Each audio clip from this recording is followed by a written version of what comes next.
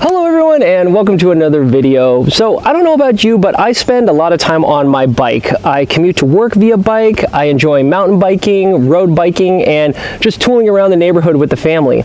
As such, I wanted to have a discussion today about one of the most important pieces of safety equipment you can use while riding your bike, namely your helmet. So this here is the Tectal Race Spin made by POC. It retails for around $220, which I know is a little bit on the pricier end for helmets, but if there's one piece of equipment I don't think you want to skimp on, it's the good old brain bucket. I've had this helmet for about 6 months. I've put around 1,500 miles on it, spread out over all of those different applications we just mentioned, and today I wanted to share some of my thoughts and impression with you. So we'll show you everything that comes in the box, we'll mount some cameras and lights to the helmet, and we'll talk about some of the good and bad parts of this helmet that might not be immediately obvious.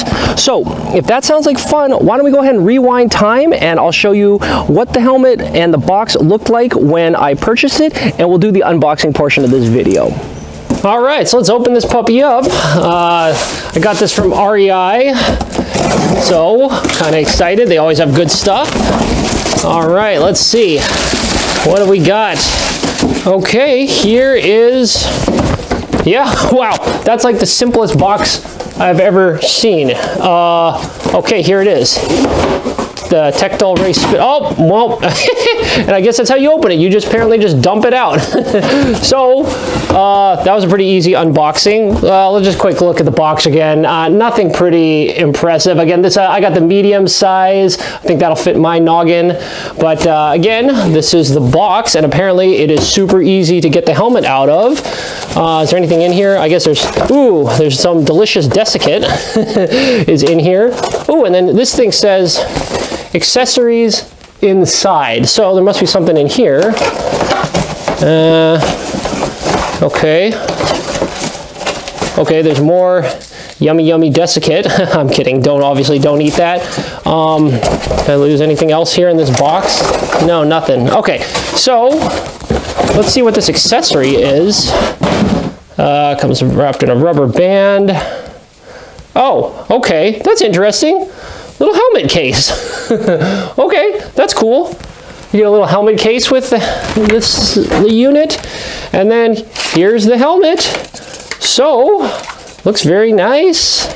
Yes, I'm very excited about this one. We'll take a closer look at it later. Yep, goggle strap band here in the back. But overall, looks very good. Yeah, it's got Reco Reflectix material on it, so that's cool. But yeah, this is much nicer than my other helmet, so I'm excited for the upgrade. Let's see if there's anything special on these things. Nothing much. Just got some information. Oh, I guess got more information on the Reco searchable reflective material, so I guess you can read through that if you like. And then what is this? Oh, here, I guess this is probably your user's manual, instruction on how to size it and tighten it up, and of course it comes in 14 different languages, so great. Okay, so that's the helmet. I'm excited to try it out, so let's go hop on a bike and see how this fits. All right, so I put about 100 miles on this so far on both mountain and road conditions, so I think I've got some first impressions, and overall I think it's pretty darn great. The adjustment, right, this knob right here seems to work very well. I adjusted it for my head and it seems to grab it and hold that. So on some other older bike helmets I've used in the past that have a similar mechanism, I've had to periodically readjust this. This doesn't seem to be an issue. It seems to hold the circumference very well, so that's great.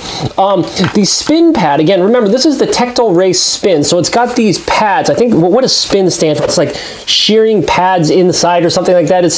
I believe, again, I'm not an expert, but I believe it's supposed to help with rotational trauma, right? So if you hit, this will kind of, the helmet will allow it to rotate a little bit, so it won't just kind of jerk your head around. But this makes it very easy for the helmet to slip on. They're these nice smooth pads. So the helmet goes on and stays on very nicely. Okay, so that's, you know, sort of some first impressions. Is I do like it. Let's talk about maybe adding some stuff to this. And before we do that, maybe what we should do is let's, I don't think I got a weight on this. So let's go ahead and weigh this helmet. And I'm curious to see how much it weighs compared to my older helmet. So let's go ahead and put this on a scale right here. And okay, about 370 grams. That's this current helmet. Here's my older helmet. All right, this is the one I've had for a long time. No shearing pads. Pretty darn simple. Let's see how much this old helmet kind of weighs. About 320 grams. So this one is 50 grams more, which I guess I'm not surprised with because it's just got a lot more protection. So as you can see, it's got a lot more protection in the rear. It's got the shearing pads. I think it's just overall better technology. All right. Okay, so let's see. Let's talk about adding stuff to this helmet because I actually want to add things like lights and mounts and maybe make a couple other modifications. All right, so one of the things I want to be able to add to the helmet is a GoPro, and I want to be able to mount that on the top. So it's pretty easy to do. Luckily, the top of the helmet's got a couple of nice flat spots where I think you can add this. I wanted to add the GoPro as close to the center as possible. So ideally, I think it would be something like this, right? So that when you were biking along, the weight of the GoPro is pretty much straight down on your head. And as you can see, it's pretty close. I think it's just going to be a little bit forward on the helmet, so this might have a tendency to kind of push your head down a little bit, but I think I can live with that.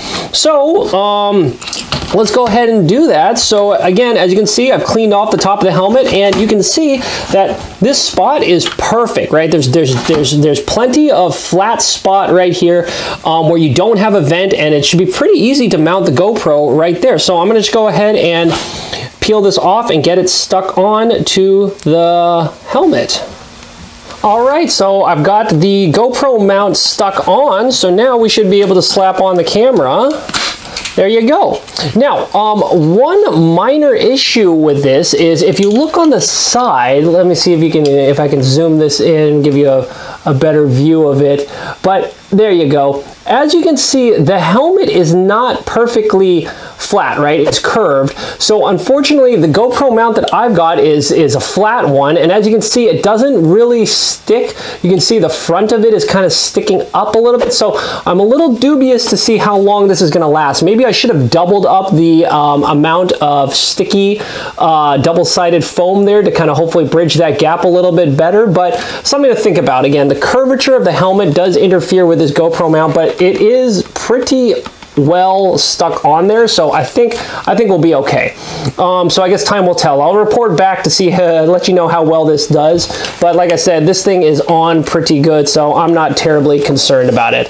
Okay, so now let's talk about another upgrade and thing that I would like to add to the helmet, and that would be lights. So I commute with my bike a lot, and that means riding in the dark sometimes. So I like to have a ton of lights mounted to my helmet because it increases visibility of both what I'm able to see as well as I'm able to be seen by cars a lot better. So the first thing I have is I've got this giant beefy LED. This is a Saigo Light Trident X, triple LED light that I use, and I usually like to have this mounted on the front of my helmet so that I can basically shed light on wherever I happen to be staring at. I find that the helmet mount lights are a lot better than having it mounted on the handlebars of your bike.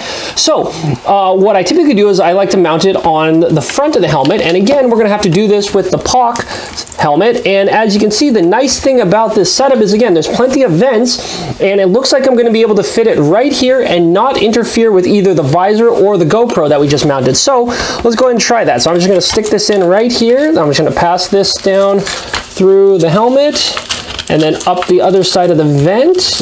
And then if you just give me a second, hopefully what I can do is just get this kind of quasi attached. There we go. This is looking good. Okay, now I'm going to run this back down under the helmet, tighten it up a skosh, and then let's center the light. And there you go. That's actually pretty darn good. So there we go. So that's the light. Now, how about the battery? So I usually like to put the battery in the back to try to offset the weight a little bit. So let's see if I can get this thing hooked up. This is looking like a pretty good spot. Let's put it right back here.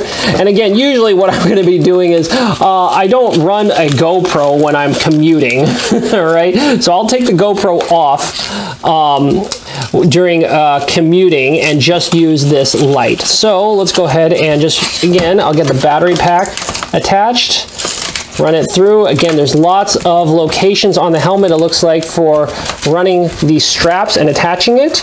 And there you go. So now I should be able to just hook this up in the front. And there you go. And we've got light coming off. Perfect. All right, let me turn this off. So that's my front light. Now, the rear, I usually have a little red LED blinker that I put on the helmet. So on my old helmet here, what I ended up doing was I had to fashion this extra little strap to hold onto this this light. But now, what's nice about this POC Tectal race spin helmet is it's got this rubber band O-ring in the back that's usually used for goggles. Well, that's actually a perfect mounting location, because what I can do is let's just use this to mount the red light in the back. So I'm just going to kind of clip it on like such. 1, 2, and then on the back of the helmet, there you go. And look at that, that's on pretty well. And I should be able to now turn this on. And there we go, we got a flashing red on the back. I've got lights on the front, and we've got a GoPro to record everything if we want to. So there you go. We've added a whole bunch of junk to this helmet, and it looks like it works out pretty well. Of course, I bet we've like greatly increased the weight. Now I'm just kind of curious to see what the weight is. Let's go ahead and pull over our scale. Earlier, just the stock helmet with none of the stuff on it, I think, what did we say it was? 370 grams. Let's see, what does this thing weigh now? Let me see if I can even get this thing on the thing. Come on, there we go. That's pretty close. Yikes! 870 grams. So we added half a kilogram of junk on top of the helmet. But let's go ahead now with this setup and see how it feels. All right, so here's the setup with this kind of ridiculous configuration up top, and again, you can definitely feel it's heavier, and in fact, the spin technology, right, which allows the helmet to rotate, almost kind of works against you a little bit right now with all of this junk up top. For example, so if I just shake my head a little bit, can you see? Like, I can feel the whole helmet rotating and shifting about my head. But again, I think I can't really fault POC because we've put a half kilogram of junk up top. So again, this might be something similar to what you might wear if you're commuting, right? With all these lights and again, I don't think I would have the GoPro when I'm commuting, but long story short, I guess I'm not surprised that it feels a little bit wonky with all of this gear up top. Now, what's interesting is, as we discussed earlier, this helmet is made for goggles. Now, personally, I don't really ride with hardcore goggles, right? I'm not going to the Whistler Bike Park and bombing down every weekend. I'm more of like going into the backwood trails near my house and kind of putter around. But if you have goggles, right, what's surprising that I discovered is that if you've got the goggles on, like such, the goggles actually really stabilize the entire setup. So in this configuration, actually now if I wiggle my head around, it's significantly less. It feels nice and solid. But again, I think that's because the interface between the helmet and the top of the goggles is very nice and tight, right? Can you see that right there? Basically, the goggles are now pressed up against my face. The helmet is riding on the goggles, and now this actually works quite well. So you know what? I might be a little bit of a convert that if I'm riding around with all of this junk, it almost might be more comfortable wearing goggles than typical sunglasses, which is what I'm usually using. So why don't we do this? Let's take off some of this extra junk up top, and we'll see what and get an impression of how the helmet performs in a configuration which is more akin to everyday use. All right, so this is maybe a little closer to something I would be riding just every day when you want to just grab your helmet and go out to the trails quickly. So no more junk up top. However, like I said earlier, you know, I usually don't ride with goggles. I usually just have sunglasses or almost like a clear pair of safety glasses.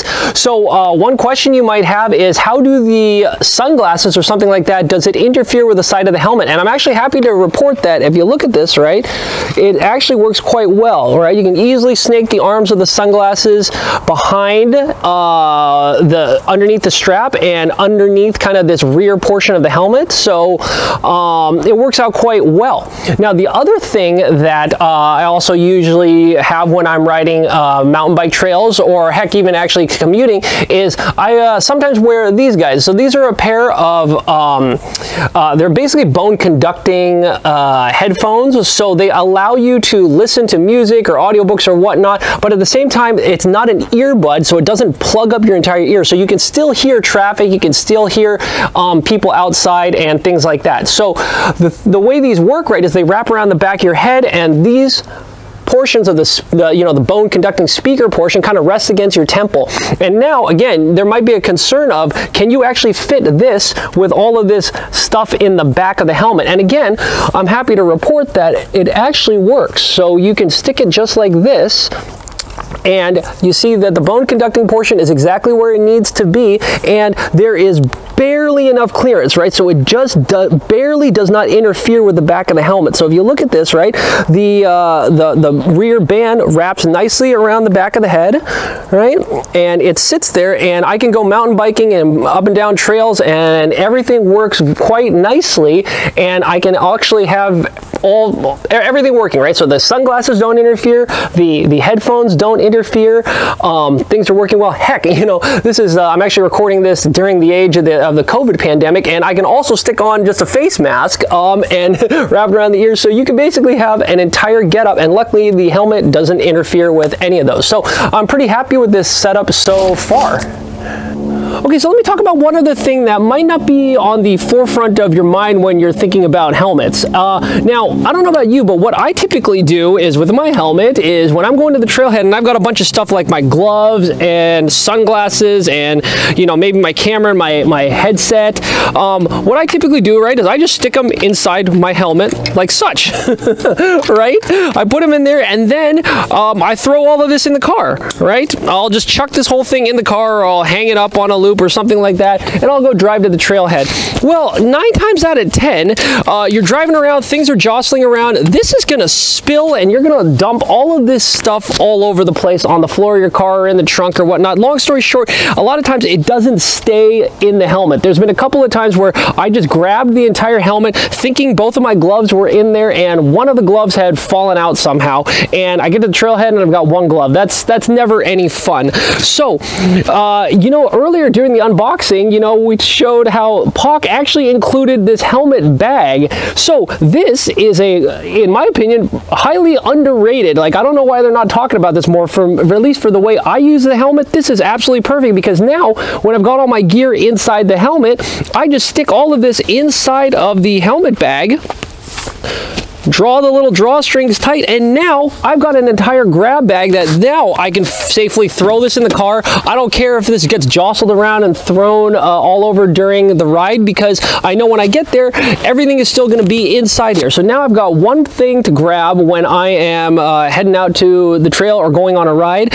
Everything is self-contained in this helmet bag. So again, nice little addition on POC's part by including this with the helmet. All right, so I think I'm gonna fix this. Remember earlier we put this GoPro mount on the top of the helmet, and the helmet top is actually curved, and I was lazy and just used one of these GoPro mounts where the bottom plane is completely flat, right? So obviously that flat doesn't mate super well with the curved surface of the helmet, and if you kind of twist this a little bit. I don't know if you can see that easily. I mean, there is some motion there. So I think what I should have done is I should have just not have been lazy and bought another one of these curved pieces. So that is what I ended up doing. So this curved one right here, I don't know how well you can see this, but the bottom is curved, and this piece is like 50 cents on eBay. So I should have just bought that and been patient waiting for it to arrive instead of mounting this flat one. So let's go ahead and see how easy it is to take off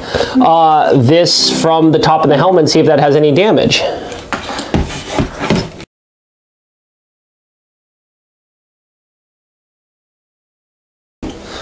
All right, so that came off reasonably well, and as you can see, absolutely no markings on the top of the helmet, so that's perfect. So I think we're ready to basically try this again with the curved part.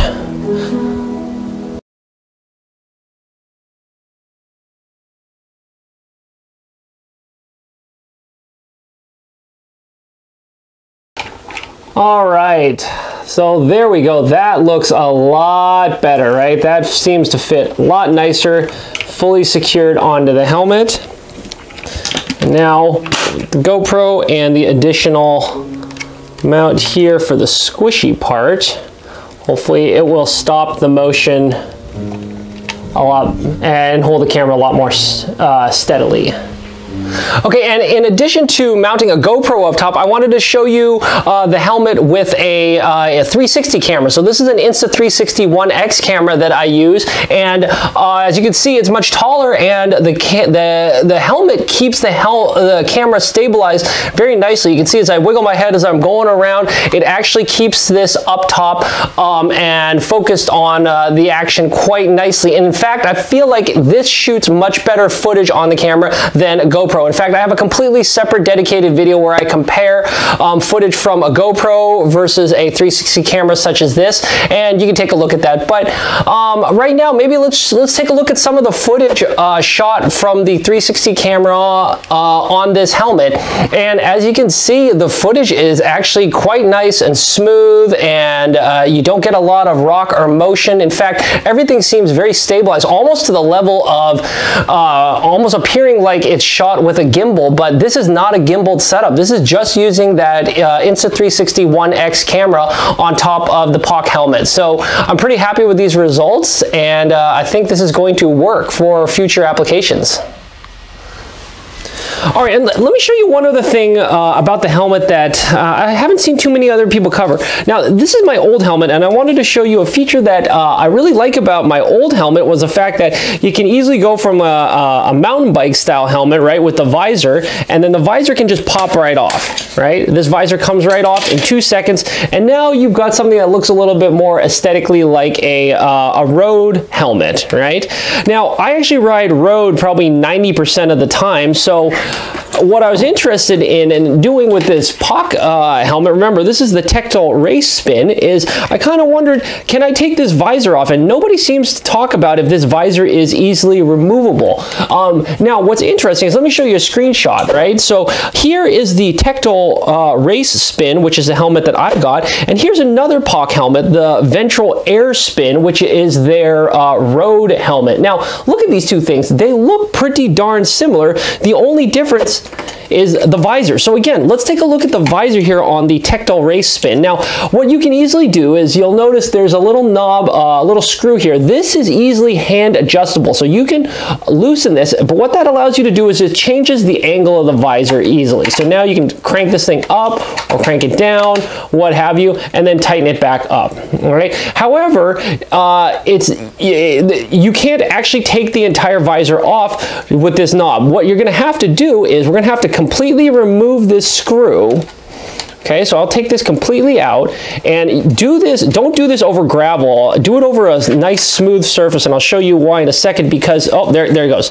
This part falls out the back. There's this part with this tiny little nut that you don't want to lose, okay? So that's the first step, is get rid of this little mounting bracket thingy. And now the visor is kind of loose. And now what you need to do is just grab yourself a small Allen wrench, and actually these do come out fairly easily. So these bolts on the side, you can actually easily, whoopsie, well, maybe not easily, I'm a little bit of a butterfingers here, but the bolt will come out with this little kind of, you know, interesting washer, trapezoidal washer. So again, this is why you want to do this over some place where you're not going to lose all of the components. And again, switch it, do it on the other side. Take this off, okay? And then make sure you don't misplace all those small little parts. And now, look at this. And actually here, maybe I'll move this over to one side of the picture and let's take a side view of, again, this is now the Tectal Race Spin helmet, which in my estimation, right, here's a side view, doesn't this look a whole lot like that ventral air spin?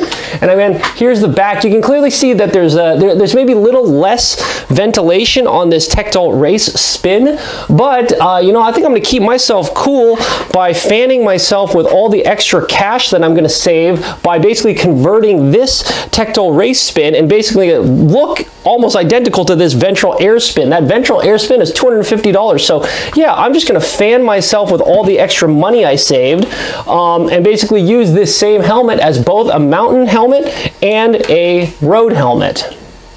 All right, so one other thing that I wanted to show you about the helmet, I don't know if I would call this a like a disadvantage or just, you know, something that happens, is when you're actually in wet conditions, when you're riding through the rain with this helmet, or if you end up sweating a lot. So I was hoping to get some footage when I came back from a commute in the rain where I was dripping wet, but as luck would have it, right now we are in the middle of this heat wave and I don't think there's going to be rain for a long time. So the kids are going to help me out and simulate a rain shower, and we'll see what happens when the helmet gets wet. Hit it! Oh. Oh.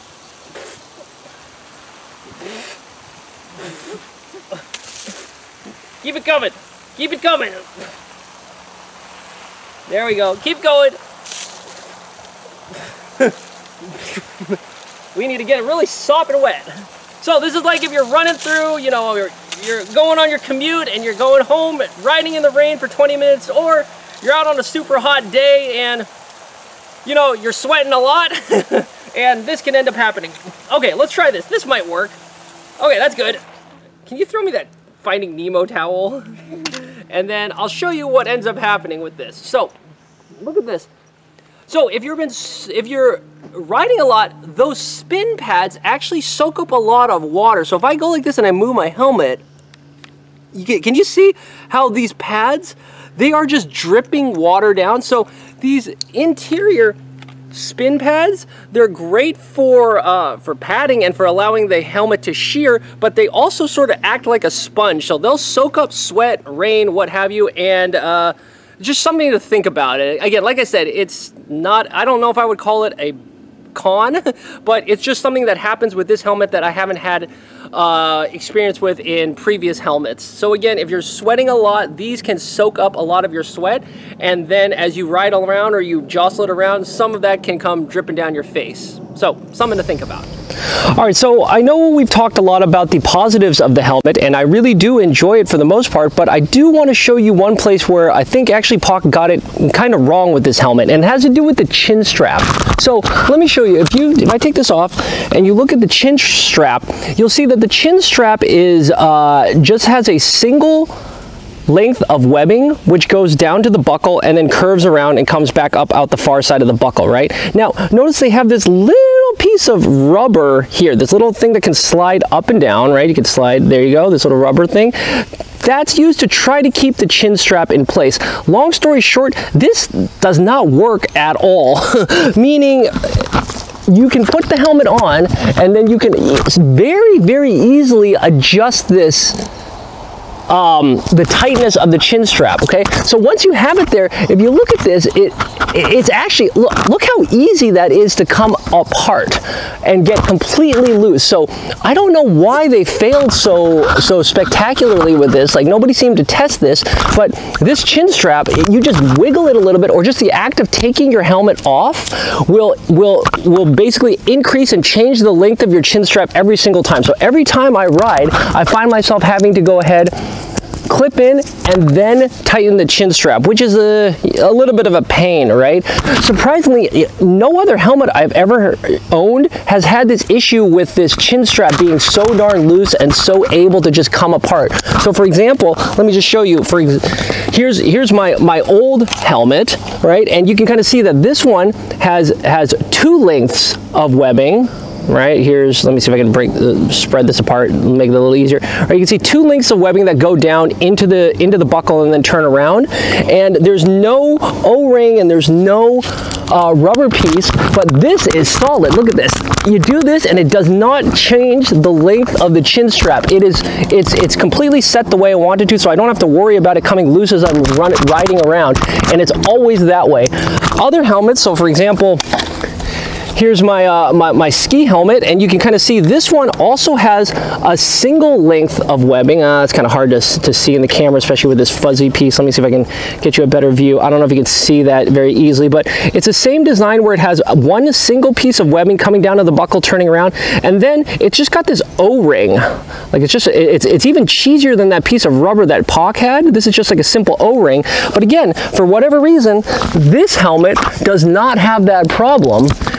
You know, you put it on and the length of the chin strap stays tight in either direction. You really have to sit here and manipulate this if you want to make this thing tighter or looser. So again, that's probably one of the places where I'm surprised they failed with this POC helmet, is that the chin strap, it's just way too easy for the chin strap length to change, thereby making it loose. So what I think I'm going to have to end up doing is I'm going to have to set the chin strap length the way I want it to, and then I might end up just putting a couple stitches through the webbing so that this thing absolutely can't move.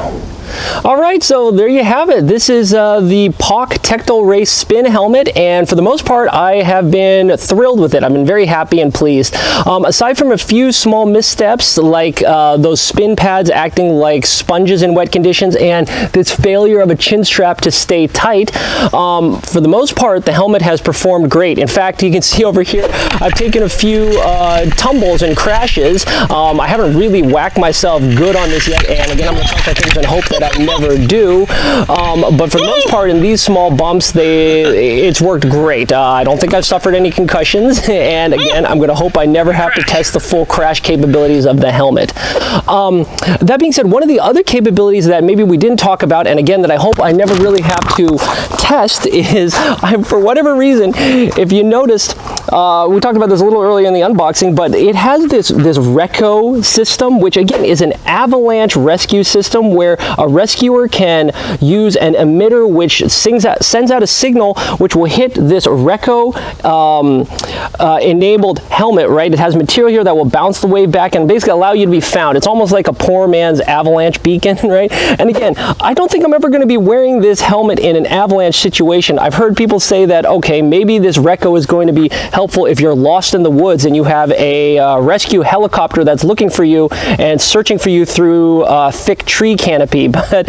again, that seems like a very small edge case scenario where I hope I'm never going to have to test that Reco capability, but I guess I'm glad that it's already baked into the helmet. Yeah, so with that being said, like I said, I really enjoy the helmet. It's worked great for mountain biking applications, or for road biking, or for everyday commuting. So with that being said, I think this is probably a great spot to leave it. I hope you enjoyed the video, and if so, I also hope you'll consider supporting the channel either via Patreon or by subscribing. Surprisingly, if you just scroll a little ways down and click on that subscribe button, it really does help me continue making these videos. And speaking of the new videos, remember they come out every Monday, so I hope you'll join me at a future discussion and we can all learn something new together. So until then, I think I'll sign off. Talk to you later. Bye.